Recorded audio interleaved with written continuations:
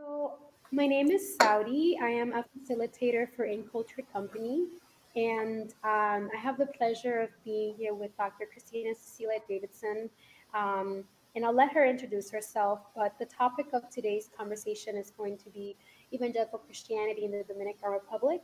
And we're going to cover the origins of evangelical Christianity. We're going to cover everything from to contemporary present day engagements with the politics and the cultural politics of it. So I'll let Dr. Davidson introduce herself, and we'll take it from there. Hi, everyone. I am Christina Davidson. I am a postdoctoral fellow at the Charles Warren Center for Studies in American History at Harvard University. I finished my PhD at Duke University, where I wrote a dissertation on the African Methodist Episcopal Church and its history in Santo Domingo. And currently I am writing that into a book and thinking about a next book project on the AME Church and Latin America. So I'm really happy and pleased to be here today. And thank you, Saudi, for the interview. So a lot of folks have been commenting on some of the posts that we put online this past week through the Inculture Company Instagram page. And what we were highlighting were examples of the interactions between the evangelical church in contemporary Dominican Republic and Haiti, and just the parishioners, the people who are participating and engaged in the church. And there were a lot of questions and comments about, how is evangelical Christianity impacting Dominican and Haitian life today? So we want to start with a question about the origins, right, of evangelical Christianity in the country. So, Dr. Davidson, can you provide us with a brief historical overview of the evangelical Christianity in the DR and Haiti? Right. So what we know as kind of modern evangelical Christianity or Protestantism as opposed to Catholicism, typically people will cite the immigration of African Americans to Haiti and Dominican Republic, or Hispaniola, in the 1820s during the period of unification between Haiti and Dominican Republic. And so that's the moment when you have large groups of Protestants actually settling on the territory. And from there, you have various evangelical missionaries represented by the British Wesleyan Society, also African Americans, the African Methodist Episcopal Church, along with immigrants, sent a couple of preachers to proselytize to the communities, as well as preach to the immigrants themselves. The period in which I study deals with the late 19th century. And during that period, what I argue in my research is that you actually have the first time when in Santo Domingo, there are missionaries, Protestant missionaries, who establish a Protestant church, and that is in the capital of the Dominican Republic. And so to me, that marks a new era of evangelical activity on the island, because it's also a moment going into the 1890s and the early 1900s when the international community, North Atlantic international community, so here I'm thinking about mostly Britain and the United States, are becoming increasingly concerned about proselytizing to all of Latin America and in the Caribbean. And so along with that, particularly after 1910, there's a larger push to bring evangelical Christianity, Protestantism, to the Dominican Republic. And we see that especially with the establishment of the Iglesia Evangelica Dominicana, the Dominican Evangelical Church, in 1921 during the first U.S. occupation of the country. So that really marks a separate era of evangelical Christianity. Now, what happens? Beginning in the 1940s, you have the first long-term establishment of Pentecostalism, which is a form of Protestantism that was really developed in the early 20th century, but There was an initial minister who arrived in San Pedro Macorís in 1917, but it doesn't really get its start in the Dominican Republic until the 1940s, when you have American missionaries again bringing in missions, bringing in programming under the cover of the Assemblies of God and a few other historical Protestant churches. And then you fast forward to the end of the Trujillo dictatorship, and there's another moment where Pentecostals are gaining more influence during the 1960s. But it's not until really the end of the 1980s and the 1990s that Pentecostalism really explodes on the island. And then in these last 2 to 3 decades, there's also been an explosion of neo-Pentecostal groups that are not tied to the original big Pentecostal denominations like the Assemblies of God. And so that's in broad strokes, the different kinds of periodizations of evangelicalism on the eastern side of Hispaniola, Dominican Republic. Wow, okay. So I'm just like writing a bit of a comment to digest some of that, because what it seems to me that you're sort of pointing out is that the relationship between religion, culture, militarization, and also empire is clear, right? The idea around the 1910s was really like U.S. influencing the hemisphere, saying we're gonna, what was the word, Theodore, the phrases that were used, like we're gonna speak softly, we're gonna carry a big stick, right? I think part of that speaking softly was also having a cultural policy around religion and sending out people into the world to do this work in the U.S. And it's actually quite explicit, their imperialist goals. For example, in 1911, 2 missionaries, American missionaries who were operating formerly in Puerto Rico, traveled to the Dominican Republic, and they write up a report that's called The Occupancy of U.S. Evangelical Forces in Santo Domingo. And so even right there in the title, and I believe I'm a little bit paraphrasing it, but definitely the occupancy of evangelicalism in Santo Domingo. And so you can see the direct ties between the U.S. occupation and what evangelicals, and these are particularly white American evangelicals, are thinking about doing on the island. Mm-hmm. Interesting. And like, did you ever, like, because you're like a fantastic historian, you really like, you got your receipts. Like we want to say, we got our receipts, like we got all this data, we like to know where this information is coming from. So like, it seems to me like you've really done some intense research. And so have you ever come across any pieces, like historical archival pieces, about the kind of interactions that were unfolding between these missionaries and folks just, experiencing daily life, even, pre-occupation, post-occupation, during the occupation? Have you ever come across anything that made you like kind of like stop and like take a second look? Well, definitely that particular report by missionaries Drury and Huffman stands out. There are a number of missionaries who go to the island in this 1880 to 1910s period that write back intense reports. But the thing that I've actually found to be most interesting in my research, well, one of the things that I find to be really interesting are what Dominicans themselves are saying and what Puerto Ricans are saying, because when the ecumenical movement takes place, and what I mean by ecumenical is actually what takes place during the occupation, is that 3 American denominations join together and create a missionary church. They create the Dominican Evangelical Church.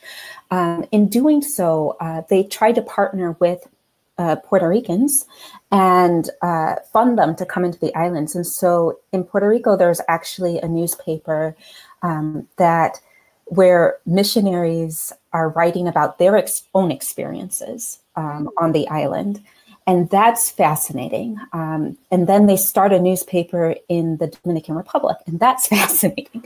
And so to me, understanding how people are thinking about religion, how they're thinking about society, how they're thinking about their interactions, and what God is leading them to do in terms of infrastructure, right, around education of people, health. The first hospital, major hospital, international hospital in Santo Domingo is created by this evangelical group.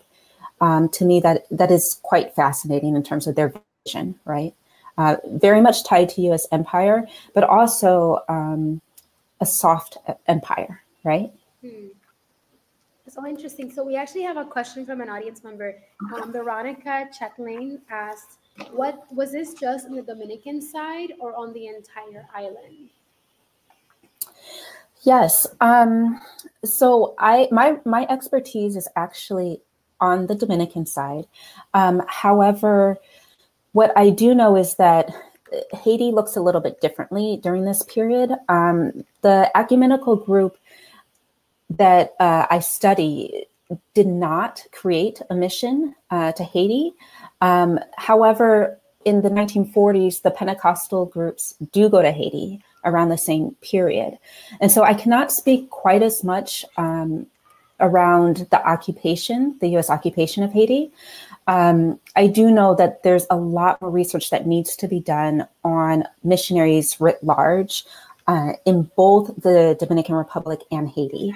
And so we do know about earlier missionaries in Haiti. We know about James Theodore Halley, who was an African-American missionary there in the 1860s, 70s, and 80s.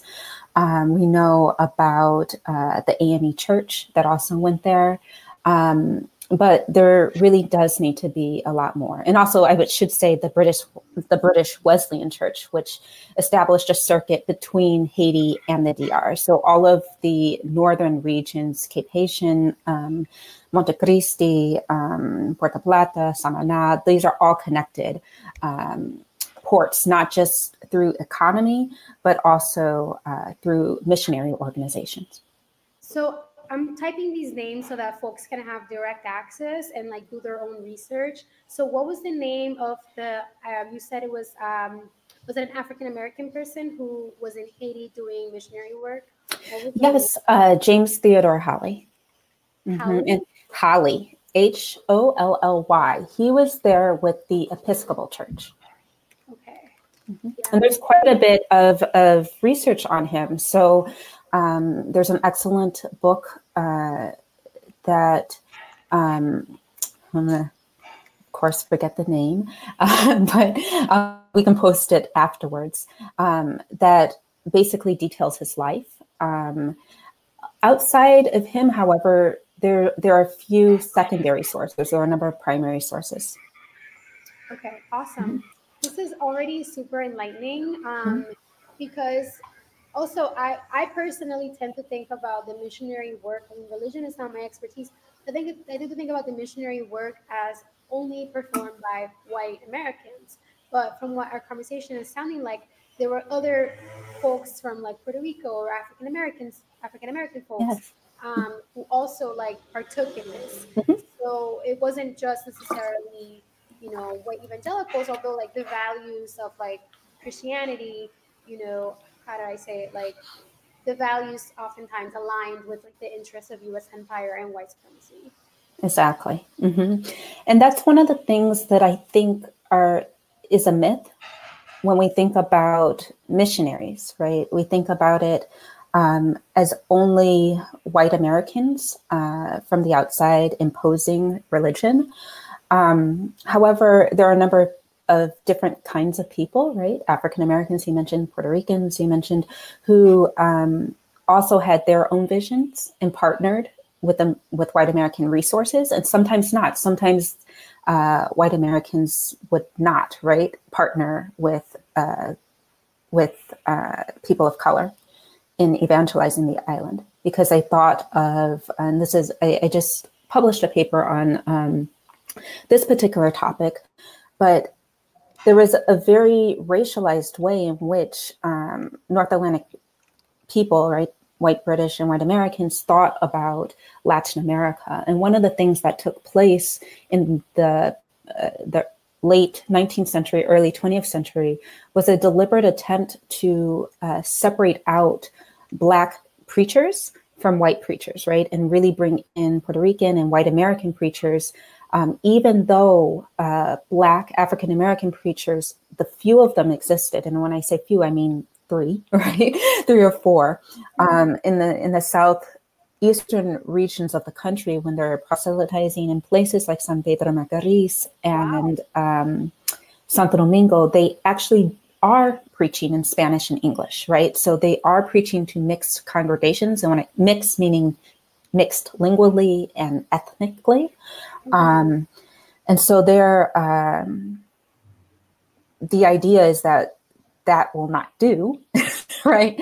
And to really drive in these barriers, right? And a lot of that has to do with how missions are funded in that particular period, right? Early 20th century. That's really fascinating because there is historical data. There's folks like Micah Wright, who has written about the U.S. occupation and the treatment of women and the policing of Black women during the U.S. occupation, as well as the work of Gloria Garcia Peña, who has written about the policing of folks in the southwest of the DR, San Juan de la Maguana, and the sort of like violence committed against these Afro-Dominican religious communities during the occupation. And so it's interesting to like see these like racial schemas that are really foreign to the island as a whole really be applied on it through the avenue of religion, which is, you know, fascinating. Yeah. Yes, I agree. Sure. Let's move on into another question. So one of the questions that we had is that you developed like a new model for thinking about the history of evangelical Christianity. And I want us to highlight like why that's important, what you've sort of come up with. Right. So one of the ways that people think about Christianity, right, I would say on the whole island, is they'll think about the Catholic Church, and then you think about the Pentecostals, right? Which in the Dominican Republic, people typically think, oh, Cristiano, right? A Christian, right? And that typically refers to all of evangelicals, whether they are from a historical evangelical tradition, and by historical, I mean Methodist, Baptist, Anglican, Lutheran, right? Or a Pentecostal group, which, as we know, come a little bit later. And so all of those are kind of lumped together within an evangelical culture. What I think is really important and what my model points out is just what I outlined at the very beginning, that actually we should talk about not just a single origin moment in a continuum, right? But actually different periods in which Protestant Christianity surfaces, right, and has multiple origin points. So we can think about the 1820s as one origin point. We can think about the late 19th century as another, and then the 1960s or 40s, excuse me, and then the later period. And what that allows us to do is actually tease out some of what you were talking about, Saudi, the multi-ethnicity of the different kinds of missionaries, the various projects in which they were engaged, the reasons that they went down to the island, and not just think about it as a evangelical continuum, right? I think that's really important because African Americans' goals for the island were not the same as white Americans, and neither were the goals and thoughts of the Puerto Ricans who came over in the 1920s, exactly the same as those of African Americans who emigrated in the 1820s, right? And so we have to think about these moments distinctly and think about, I think about how each of them have contributed to what it is that we have today. That's really interesting. Thank you for highlighting that. And also like the diversity of people who have felt like the island was a place that they could go and do this kind of work. So I guess it's a sort of like question for me, like why come here? Like I know there are many places that missionaries have gone to, But it seems like from the since the 1820s, there has been that desire and that influence. So like, what has attracted people to the Dominican Republic and Haiti to do this kind of work? So if we're talking about the 1820s, that's referring specifically to African Americans, right? And the visions that they have of the island.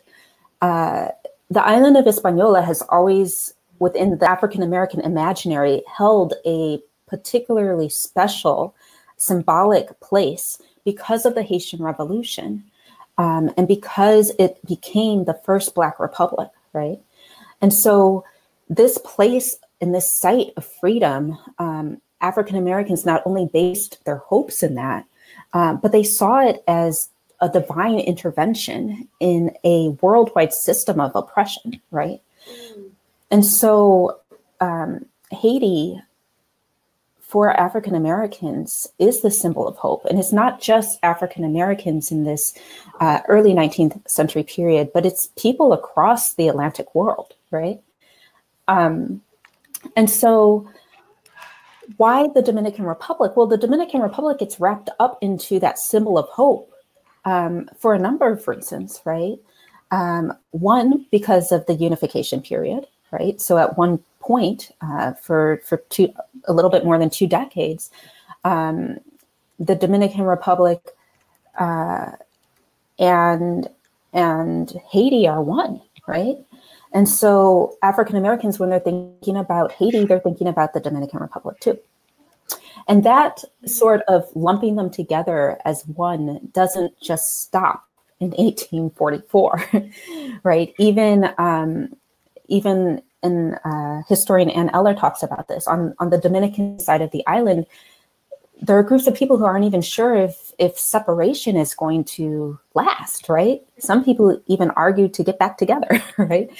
And so if you fast forward to the War of Restoration, which is exactly what Ann Eller's work is on, you see that people are interpreting this as a race war, right? So these legacies of what the island symbolizes and what it means for race relations, not just on Hispaniola, but in the Americas, right?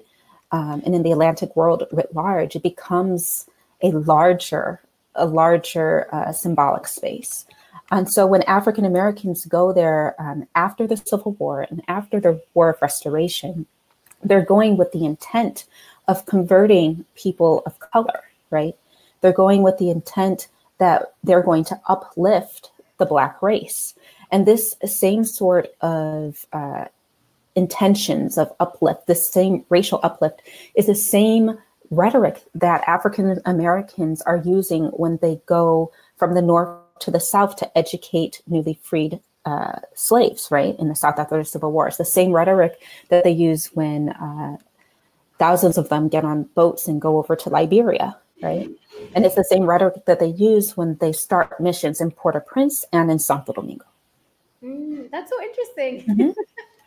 I'm such a history nerd, and like I love the 19th century because of these like quirky things that were happening that the 20th century Dominican project really erases, right? The antihaitianismo project completely erases these joined histories and like the desires and hopes that people had that were really kind of wrapped up together. And I feel like I love hearing it from a historian who's really studied this period to say like, here's the evidence of the ways in which it wasn't just the people of the island who felt this way, but this joining of these sort of missions to be free Black people really attracted people from all over the Atlantic. Right, exactly. And of course, right, they come with their own set of ideals and own stereotypes about people who are not Protestant, who are not Anglophone, right? And so you get certainly an American chauvinism, but it's a particular form of African American chauvinism that in some ways, you know, there are strains of that still exist today. And so when we think about the African diaspora, I think it's really important to highlight the solidarity, but also the places of friction, right? Where people have not always respected the culture of others. Yeah, so on this related topic, Veronica Chatelian again asked, I'm interested in what you meant by the white missionaries' goals were not the same as those of African American missionaries. Both groups still traveled to Hispaniola with the intent of spreading evangelism and changing the religious landscape through Western lens. What elements of their practices are so different from each other? It's a really good question. Yeah. So what I meant was that their racial outlook was different, right? The ways that they thought about the people were different. And certainly, as I just said, there was definitely American chauvinism, right, displayed by African Americans who go there in the late 19th century. But when we're actually talking about two very different groups of people with different histories, both originating in the United States, both even originating within historical churches, and we might be able to say most strongly the Methodist Church in the United States. But the African Methodists who end up in Santo Domingo are there, they come from a history of social protest against racism and against slavery. And so when they go to Santo Domingo, they're going there with the project of racial uplift, thinking about the people, of course, with their own sets of biases, but thinking about the people more or less as equals, right? When white Americans go decades later, right, in the US occupation period, first of all, they're going with a lot of means. They actually have a good deal of money behind them. They're going with a social program to change, to impact the health, right? So they start a hospital to impact education, and to also do missions, right? Basically change the religious culture. And they have the capacity to do that with their ties. And these are what I don't mean formal ties, they're informal ties to the US government, right? The military government or Marines government. And so their intent is different, right? What I mean is their intent, of course, is to convert the people, but the ways that they go about it is different. And how they think about the people themselves is different. And so I think that that's important to keep separate, right? In talking with people in Santo Domingo, I've often had people say, well, the AME church was a small church, it's insignificant, or they didn't try to convert Dominicans. And that's not necessarily true. It is true that it's a small church. They did not have the same sort of monetary resources. But it's definitely not true that they were. It was not true that they weren't thinking about Dominicans, right, and how to convert them as well, right.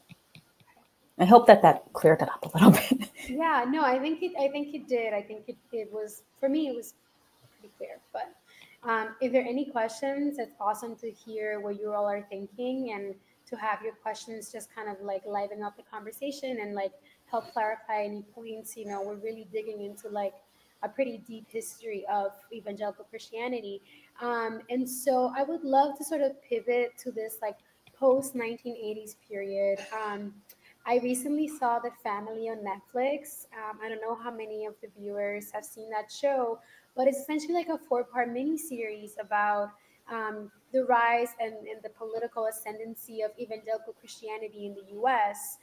And the ways that they have been able to really influence the political culture, where now the evangelical Christian vote is like a significant portion of the constituency that supported Donald Trump. And so I'm really interested in just sort of digging into this like post-Reagan, post-1980s period of evangelical Christianity. Dr. Davidson, I know you recently did a report on this very topic. So I really want to know a little bit about what does this post-1980s period look like? Right. So as we know, Pentecostalism has exploded, right, in the Dominican Republic. Now, estimates are about 25% of the country identifies as Pentecostal or evangelical Christian on some level. And that has had a broad-based change, right, effect on society. And so that began really in the 1990s. The 1990 election with Jose Francisco Peña Gomez, he was the first to really kind of target evangelical Christians as a voting bloc, as well as since then, they have had larger representation within government. They've had greater access to media. Civil society actually takes the evangelical church into account when developing plans and programs aimed at improving, right, the public and personal quality of life for Dominicans. And we could also say that they've had meaningful presence in on radio, in all forms of media, internet sites, of course, TV, television, libraries. Now we have the National Evangelical University, which was really just formed within the last decade. And so all of these things are making it possible for evangelical Christians to really influence Dominican society at multiple levels. And so I think, does that answer the question? I forgot where we were going with this. Yeah, I think it really does. Like, I think that yeah, I was really curious about the ways in which they have been able to more or less really begin to shift the culture. And like, I see it, right? Like, I see it here in the country. Like, the radio stations that are playing on the buses are, you know, evangelical radio stations, which, like, their message is one of uplift, of it, like, you know, you can succeed in life, you can make it, you know. I was driving from the Cibao down to the capital, and I passed by the evangelical university. Actually, Right. you see it, right? It's very prominent. You see it right off the road. And so, you know, I'd be really curious to understand a little bit more about like how they've been able to sort of move into political spaces in a very, very Catholic society. You know, the Right. Dominican Republic is an incredibly Catholic society. So what have been the avenues to gain political power in this context? So I think some of the avenues that I just mentioned are some of the primary ways that evangelical Christians have gotten their message out. And of course, there are churches, right, which is another way. But one of the things that my colleague, Brenda Jamal Thornton at UNC has argued in a recent book is that Dominican culture itself is intensely Christian, right? And that we can see throughout the history, the pairing between, or the close relationship between the Catholic Church and the Dominican government, which of course has impacted Dominican culture, right? And so what his argument, and one of the things that he argues, is that one of the reasons why evangelical Christianity has really grabbed a hold of society, or has been able to spread, right, is because we're not just talking about a conversion, right, a complete 180. We're talking about a space in which there's actually a religious politics, right, going on, and where evangelical Christianity represents, yes, a break from certain ways of being, certain cultural ways of being within the Dominican Republic, but also one that is legible. It is culturally legible because there's already a Christian base, right? A religious / spiritual understanding. And so people who are Catholic, people who are evangelical, and people who practice various forms of Dominican Voodoo or popular Catholicism are all operating within a spiritual space in which the language, and what I mean, the metaphorical language of this spiritual space is the same, right? Whether you call them santos or you call them demons, right? It makes sense, right? And so his basic argument is that evangelical Christianity has been able to use that basic understanding within society to bring a new message, and people have really caught on to that, right? So what's this new message? I mean, I'm so not religious, so I can't even begin to tell you. So what is this new message that's being shared? What would you say it is? Well, some of the basic tenets or differences, I would say, between Catholicism and evangelical Christianity, or even just the Protestant tradition. One, that the saints are not a part of the Protestant tradition. And so there's a real emphasis on the personal individual relationship with God. The ways that people pray to God tend to be a little bit different in terms of a greater focus on the action, right, of basically a commitment to God prior to receiving anything. So people will talk about the purpose, right, that they have. And again, Brenda Jamal Thornton lays a lot of this out in his book, right, some of these differences. But at the core in evangelical Christianity is the figure of Christ, and the idea that redemption comes only through him. And so a lot of churches will emphasize a switch in your culture, how you comport yourself once you make that conversion, right? Whether it be in some of the more strict churches, dressing differently, talking differently, who you hang out with, right? There's actually a visible change. That's not across the board, across all cultures, right? But it's particularly strong within the Dominican Republic that you see a visible change within a person's demeanor. It's really interesting. I know I was reading a little bit about Brendan Jamal Thornton's work, and he also mentions that there is an emphasis in a culture of uplift and a culture of respectability for folks. You know, he did research in a marginalized neighborhood in the city of Santo Domingo, so he highlights how evangelical Christianity and this idea that you can shift your ways of being into a space of, I would use the word like respectability is the word that I would use. And that has sort of offered a space to people who are at the margins of society to claim a level of um, respectability that they otherwise, or a social status that they otherwise would not be able to claim. Mm-hmm. Yeah, Yes.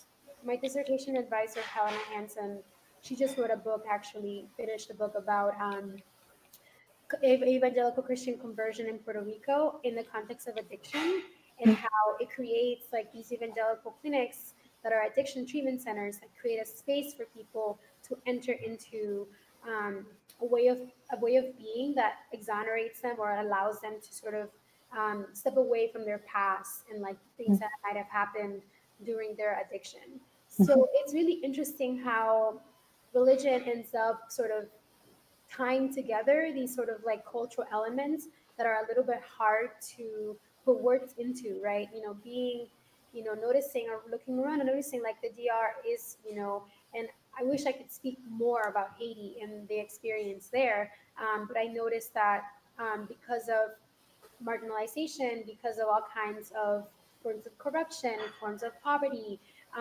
anything that can give you an advantage in society will be, you know, will be a benefit to people.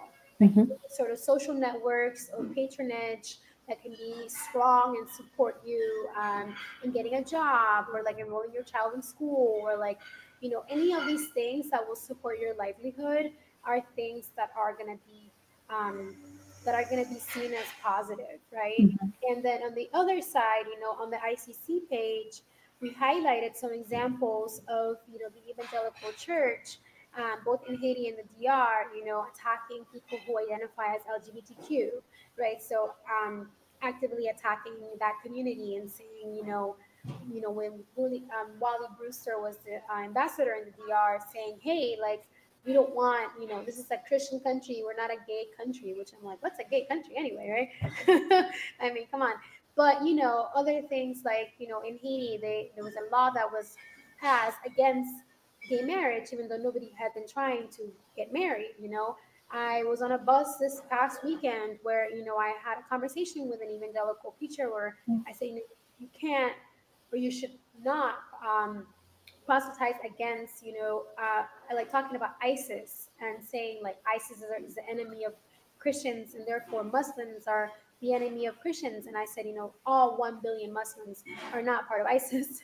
They're not part of a terrorist organization, and they're not all against Christianity, right? So how do we balance, like, the benefits of being part of these very strong social networks with the underside of the politics that are sometimes anti-pluralistic, I would say, even as far as saying like a little bit or a lot of it, but I would say anti-democratic in terms of like allowing space for everybody in society to operate.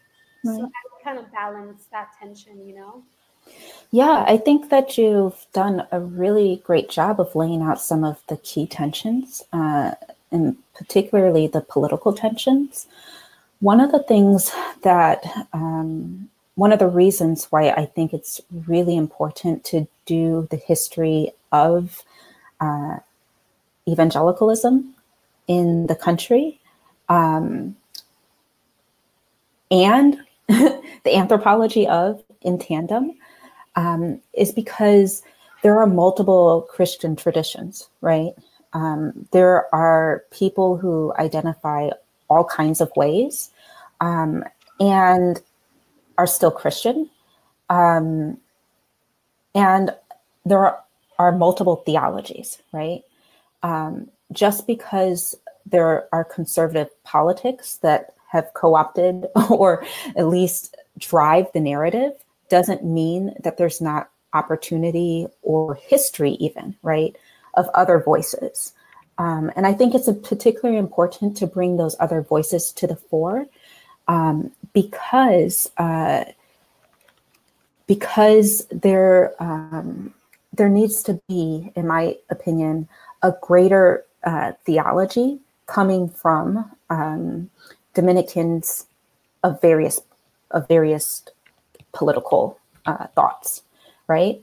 And so while there is, in terms of thinking about that in the Catholic Church, for example, we could think about Ancestral, right, who's done some great work around thinking about liberation in Christianity. I think that there's opportunity there for that to happen on the evangelical side. There are also a great deal of structural barriers, including the current conservative politics, right, of evangelical groups, as well as the influence of conservative evangelicals from the United States, which send a good deal of money into the island annually, and whose funds are tied to some of the most vocal groups on the island. And so one of the reasons why I highlight the AME Church is because that tradition has been a tradition which has protested throughout its history against first slavery, then racism, right? And still today is a site working on behalf of the downtrodden.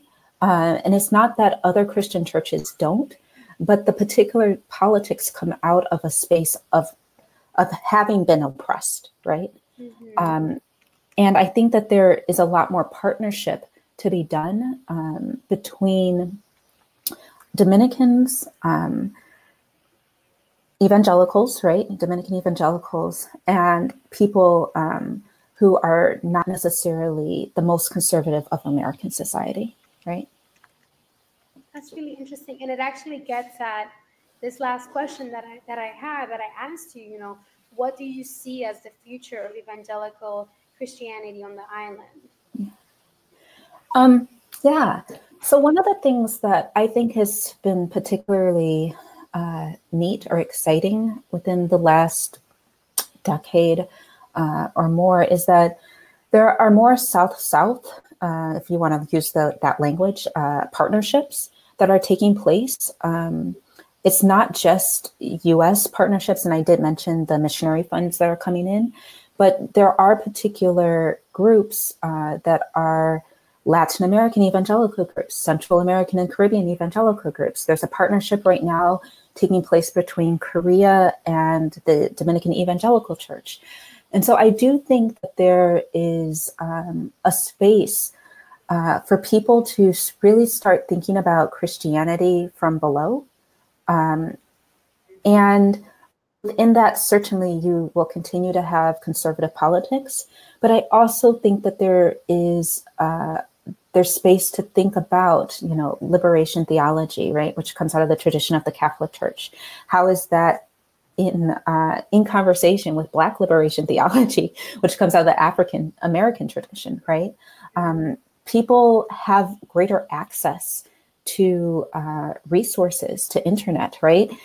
And so I think that we'll see more of these conversations taking place, more people beginning to critique their own beliefs, and therefore open up new ways of really understanding their relationship to God, and how that could potentially, spill over into society. And so that's what I think would be what I see maybe for the future. And I'm excited to see, what comes out of the Dominican Republic, what comes out of Haiti as evangelicals continue to impact society. Awesome. Okay, just two questions. This Sure. one is so interesting. Okay, so Veronica Shetlin asked, she says, last question, smiley face. And I'm like, these are great questions. Thank you so much, Veronica. So she says, in Haiti, the youth has been finding ways to keep their culture alive since evangelism has been shifting or erasing certain aspects of the culture that are intertwined with voodoo, whether it be through art, public programming, music, entrepreneurship. They're finding ways to keep their culture thriving. Are there similar parallels within DR? And if so, what are they? So essentially, parallels of keeping Afro-Dominican culture alive in the country. Mm-hmm. Wow. That would be an amazing project for somebody to go out and research. And I really hope that I start getting graduate students who would like to work on topics such as these. So in my research, I haven't quite studied that. I would love to know the answer to that question. What I have done in my research is really look at the institution of the AME Church. And I keep saying the AME Church, but that's because that's where the bulk of my research has been. And one of the things on the Dominican side of the island, when people say AME Church, they typically think about Samana. But I study the AME Church and its institutional impact, not just in the Samana Peninsula, but also in the southeast of the country. There's a church as well in Santiago. And so there's about 30 AME churches, and they maintain ties to the African Methodist Episcopal Church in the United States and to the AME Church in Jamaica, and now most recently to Brazil, right, and across the Caribbean. And so one of the things that people do, certainly to keep their culture alive within the institution I study, is through music, right? It is through food cultures, right, and food ways. And it's also maintaining just even these connections that they maintain themselves is a form of, if not pushing back against larger evangelical culture, holding on to something that has been on the island for over 200, or for about 200 years, right? And so I assume and I believe that other people will do amazing work on parallels, right, to this going on within Dominican society. Very interesting. Thank you so much for your question. Yeah, that was really a great question. And Veronica, I actually would ask, I'd love to see if you could send a video to the ICC page that we can post and just share more about this information that you're sharing for us, the ways that youth in Haiti are keeping Voodoo alive through like different art, public programming, music, entrepreneurship. I'd love for you to just like share a little bit about that, and we can actually make a post and like share it out with the audience. I think that would be really, really neat.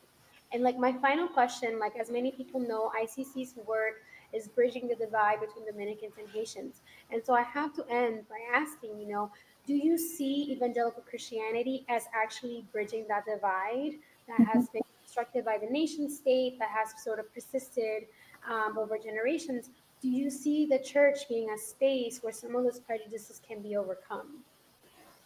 Certainly, right. I think one of the things that is hard, and one of the things that we see not just taking place, right, within evangelical culture, but across, right, Dominican society at large, is that there's an official story, right? There's an official politics. And then people go off into their own little congregations and they do their own thing, right? And so definitely at the borders of society, we see partnerships between Haitian congregations and Dominican congregations. I can't say that it happens all the time, but I know personally that I have been to at least one service where it was Haitians, Dominicans, and then the lone American, me, right? All there together, right? And so I think that those sorts of things take place on the daily. And I know that within my own ethnographic research, speaking with pastors in the AME tradition, that that those partnerships are taking place. And another example of that is within the AME church just this past, I'm going to say, it was this year in March, the first female Haitian minister was ordained in Samana, right, by the AME church. And this is within the AME tradition, right? And so those sorts of connections at that service, right, there was Haitian music, Dominican music, Brazilian music playing because there was Brazilian representation.